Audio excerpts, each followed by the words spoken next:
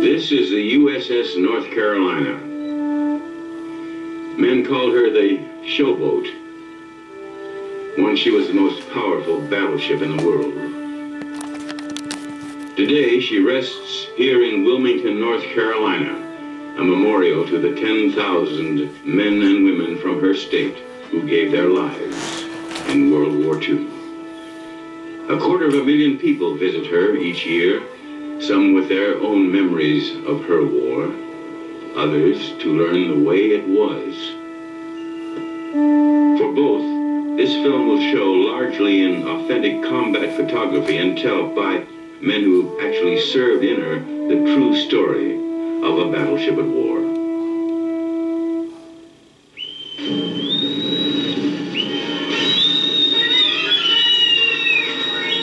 General quarters. All hands man your battle stations.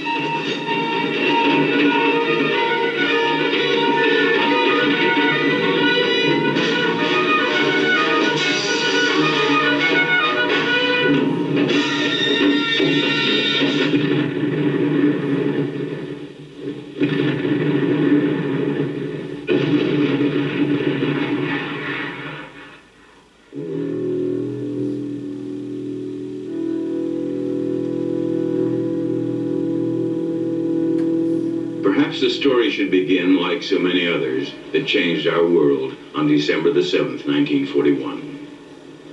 That quiet Sunday found the new battleship North Carolina at New York Navy Yard following a long period of sea trials and shakedown training. Here comes the showboat, here comes the showboat. Frequent dramatic appearances of this great new battle wagon in New York Harbor had earned her the nickname the Showboat, a name that would stay with her during 4 years of war in the Pacific. At Honolulu and Waikiki Beach, that fateful December weekend had begun with the usual island fare of carefree relaxation.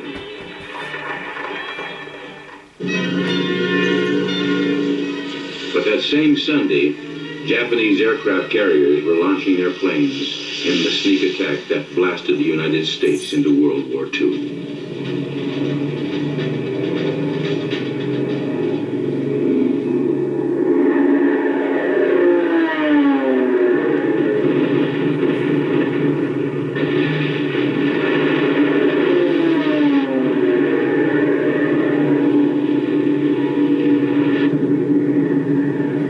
December 7th, 1941, a date which will live in infamy. United States... 8 battleships sunk or damaged. What had been considered the backbone of our Pacific fleet almost wiped out in a single stroke. The first half of 1942 saw the Japanese advance all across the Pacific. Island after island was seized, almost as far as Hawaii. Our crippled Navy battled the enemy's far larger fleet at every opportunity. The losses were heavy. The enemy kept coming. The weary men on our ships waited desperately for help to come from the States. But for 7 long months, no help came. In the shambles of Pearl Harbor, morale was at the low point of the entire war. But then, late on the afternoon of July the 11th, 1942, the crews of the battle-scarred ships then at Pearl looked seaward and saw a beautiful sight.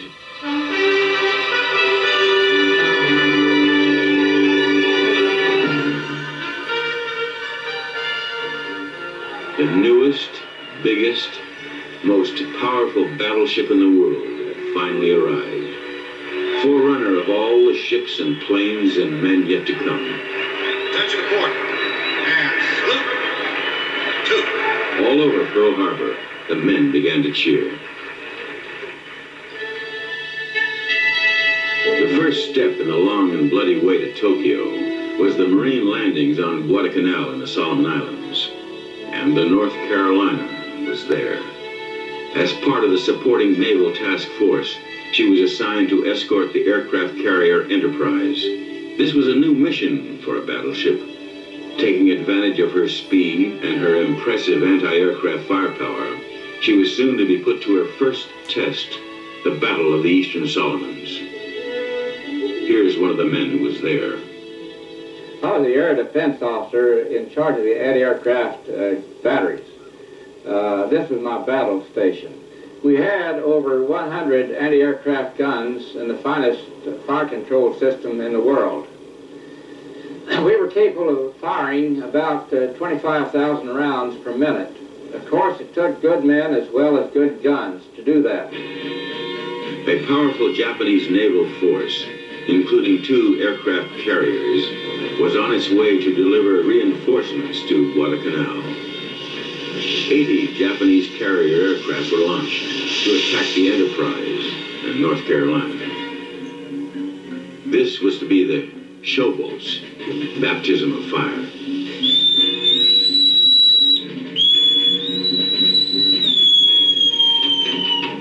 All hands, man your battle station. All hands, man your battle station.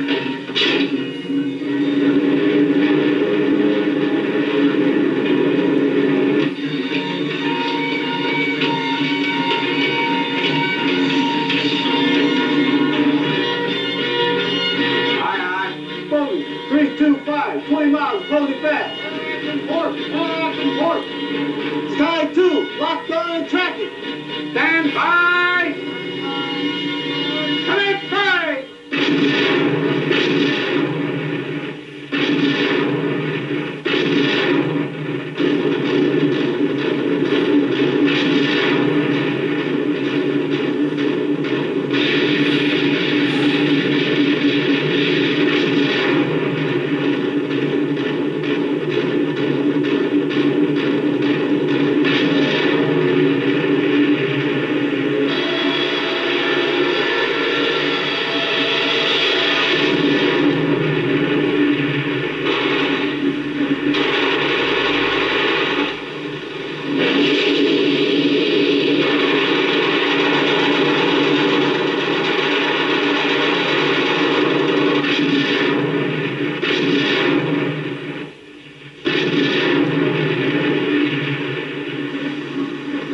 This is Enterprise. Are you afire? No, the North Carolina was not afire. They saw the flashes and the smoke from the most spectacular naval anti-aircraft fire yet witnessed. The battle lasted about 8 minutes. We shot down from 7 to 14 enemy planes and frustrated the attacks of many others. So the North Carolina proved herself in her first battle and established the role of the fast battleship as protector of the aircraft carrier. She continued her patrolling near the Solomons, operating with the carriers Saratoga, Hornet, and Wasp. By mid-September, there had been persistent reports of Japanese submarines in the area. A man who was on watch as officer of the deck recalls what happened next. I was here on the bridge on watch. The aircraft carrier Wasp was approximately 5 miles away, forward of our port beam. She had just completed recovery of aircraft. Suddenly we realized Wasp was afire. We didn't know why, but we were soon to find out.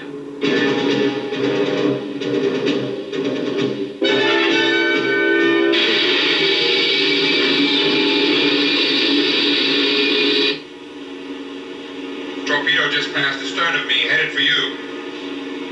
Right full rudder. All engines ahead emergency. Sound general quarters. Aye, aye, sir. Rudder's right full, sir. Very well.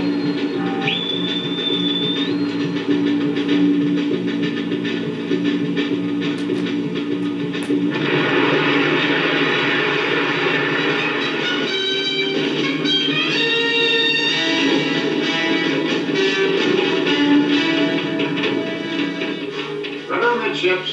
Rudder midships, sir. Captain, the engines are okay. We can give you full speed, 27 knots. The torpedo that struck us contained a highly explosive charge. It blew a hole in the hull through which you could drive a large truck. Yet, during those awful minutes after the torpedo hit, the North Carolina went right up to 25 knots and never left her station in the formation. She had to go back to Pearl Harbor for repairs, but the showboat and her crew had shown that they could take it as well as dish it out. Here is a man who lived through all this and more. I was the executive officer, second in command of the captain. This job took me all over the ship, so I was more or less responsible for everything and everybody on board. My battle station was in Battle 2, up the mast, and from there I maneuvered the ship, or what the Navy called had the con, whenever we went into combat. The North Carolina was in action about 50 times, but at no time did she fight the type of action for which she was intended. These 16-inch guns were to slug it out with enemy battleships at ranges up to about 20 miles. However, World War II changed all of this. From the beginning, our primary mission was to protect our carriers from Japanese air attack. We were able to do this with our superb anti-aircraft battery. And we had enough speed to keep up with the carriers. We had a great crew with a splendid spirit. It was the finest crew with which I have ever served. There was nothing that they could not do better and faster than any other ship of the fleet. In November 1943, with the campaign for the Solomons nearly over, we began our major offensive across the Central Pacific. This started with the recapture of Tarawa and Macon in the Gilbert Islands. And again, the North Carolina was there.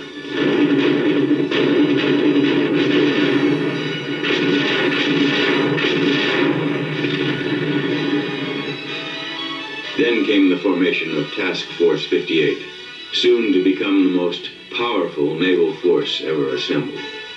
The North Carolina was a charter member of this famous force, which was to sweep irresistibly across the Pacific, spearheading the island-hopping campaigns that followed. The next operation was against the Marshall Islands, where our carrier-based planes and the guns of our ships again softened the defenses preparatory to the Marine and Army landings.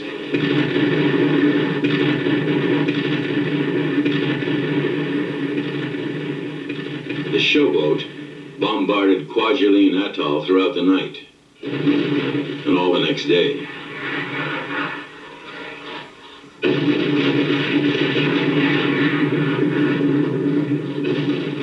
Such bombardments were directed from the plotting room. Here is the man who actually controlled the guns. I was the gunnery officer of this great ship. This is the plotting room. We are far below decks and protected by armor. These are computers which solve the problems of aiming the guns. When I squeezed this trigger, the guns fired. Of course, there is a lot more to it than that. Turret 2, load.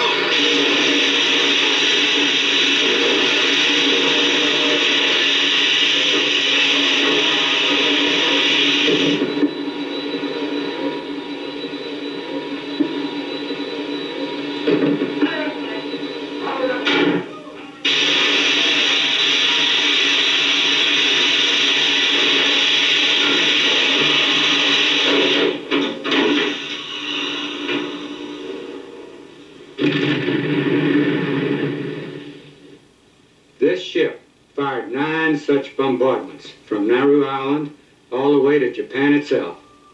Another year of war passed. After an overhaul and a new camouflage paint job, the North Carolina rejoined her task force in late 1944 for combat operations to recover the Philippines. Now go to your stations, all the fuel in detail. Go to your stations, all the fuel in detail. Fueling at sea was a routine event, but what happened this time was not. We hear about it from an eyewitness. was the navigator and third in command. Particularly remember an episode off the Philippines where we were supporting General MacArthur's landings, and we were normally fueling our destroyers every 3 or 4 days. And we had commenced this procedure when we made the discovery we were headed into the very center of a violent typhoon.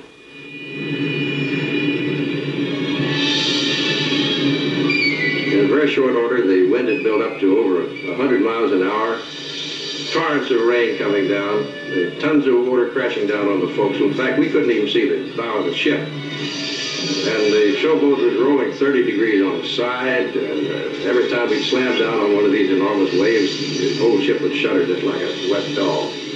I hung in this pilot house here for a day and a night, no sleep, listening to the cries of distress coming from the various ships. The small carriers, for example, had planes breaking loose on the hangar deck. Gasoline tanks ruptured, fires breaking out repeatedly. But the ones who were in real trouble were the destroyers. Out of fuel, riding high, lying over on their beam ends, hanging there. Sometimes the message was cut off in the middle. You wondered what the answer was. We found out the next morning. There was some damage to the North Carolina. Their planes were damaged on the after deck, but the real damage was to the destroyers. 3 were sunk, capsized, rolled over. 800 people lost. It was the worst disaster the task force had ever encountered.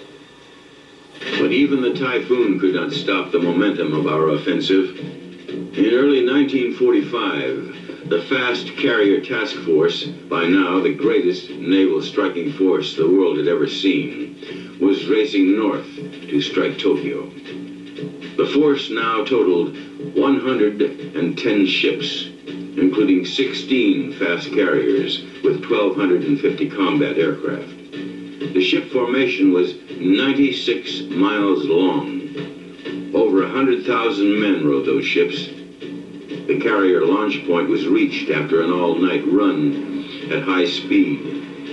At dawn, hundreds of Navy planes filled the skies over Japan to begin a day and a half of battle aimed at destroying the Japanese air power in the Tokyo area.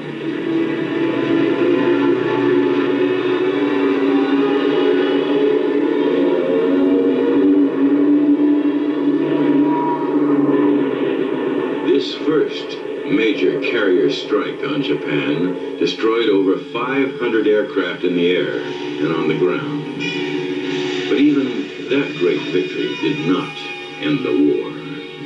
It merely meant that we could advance one stepping stone closer to the enemy homeland.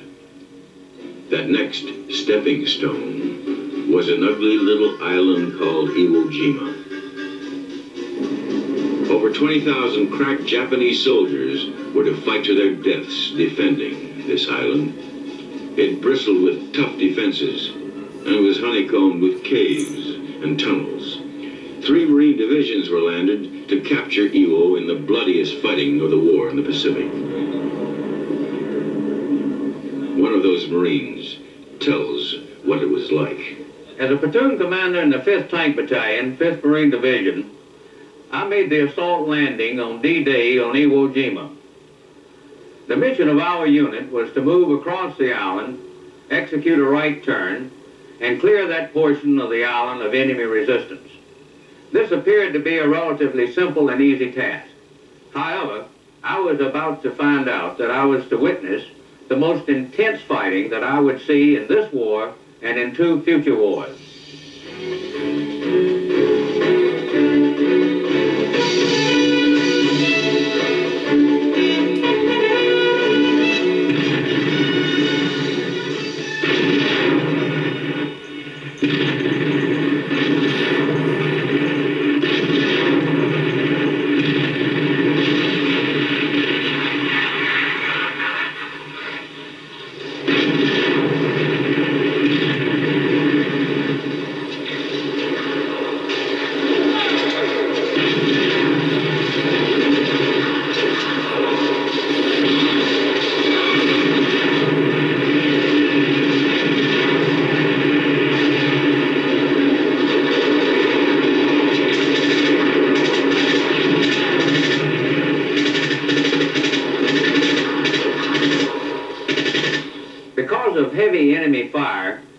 times our Marines could not advance without accurate direct fire support, and this we received from the USS North Carolina. Time and time again, she's fired a round of this size right into the mouth of many a cave, and I might add with devastating results. We thought she was super.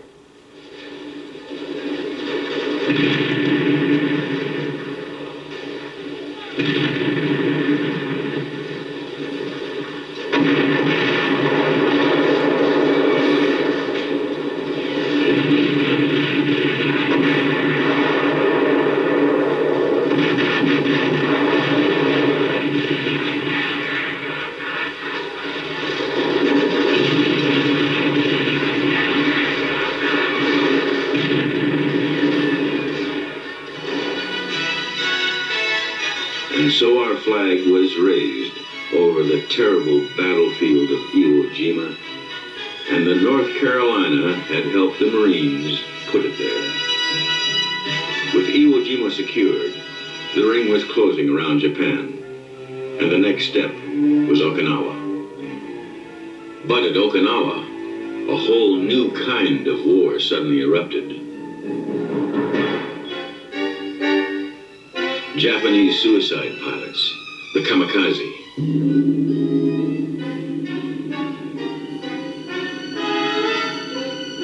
To meet this threat, carrier-based fighter planes were our first line of defense, but they were often controlled in the air from other ships, including the North Carolina. Here is one of the men who controlled those planes. This was my battle station, the ship's Combat Information Center. I was the fighter director officer, and I used to stand right here, facing air plot, on which we tracked in hundreds of enemy aircraft. Once we detected them on our radars, the carriers would send out their fighters to intercept the enemy. I often controlled some of those planes, giving the pilots their directions over this radio telephone. Brownie 5, this is Showboat. Vector 350. Buster. Angels 1-5, over. This is Brownie 5, Vector 350, Buster. Wilco out.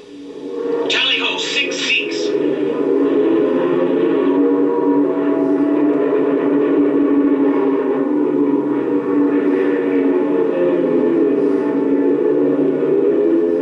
Splash 3 Zeke, several others passed over us toward ships. Heads up. When we heard that, we knew it was now all up to the ship's gunners to stop those kamikazes. It was either them or us. Hundreds of them came out in a desperate last-ditch effort to destroy us by destroying themselves.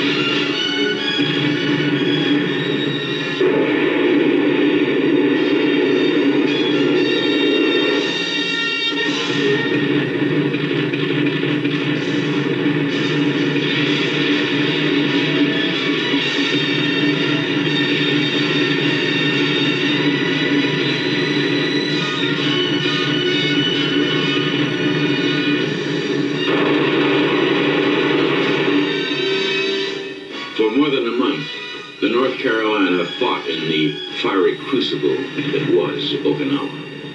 But Okinawa was her last great battle. Victory came soon afterwards, and the showboat, veteran of nearly 50 separate engagements, had helped every step of the way, from Guadalcanal to the shores of a defeated Japan. On September the 2nd, 1945, the Japanese surrendered on board the battleship Missouri in Tokyo Bay, and the war was over.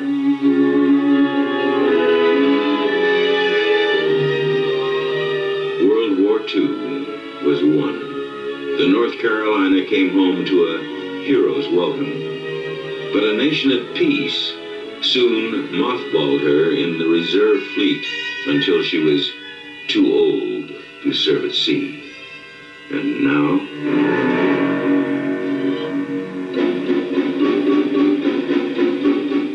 700,000 school children have already given nickels, dimes, and quarters. And in every county of the state, thousands of North Carolinians have contributed toward the cost of bringing her home to Wilmington.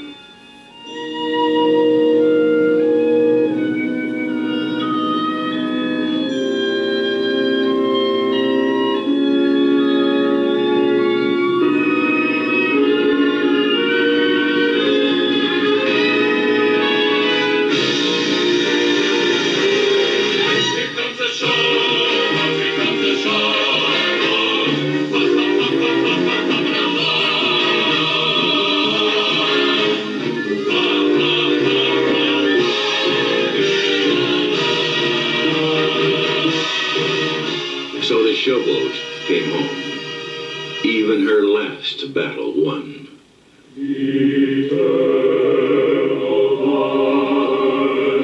Now she is the USS North Carolina Battleship Memorial in Wilmington, North Carolina, dedicated to all the men and women of her state who served our country in the armed services during World War II, and to more than 10,000 North Carolinians who gave their lives in that war.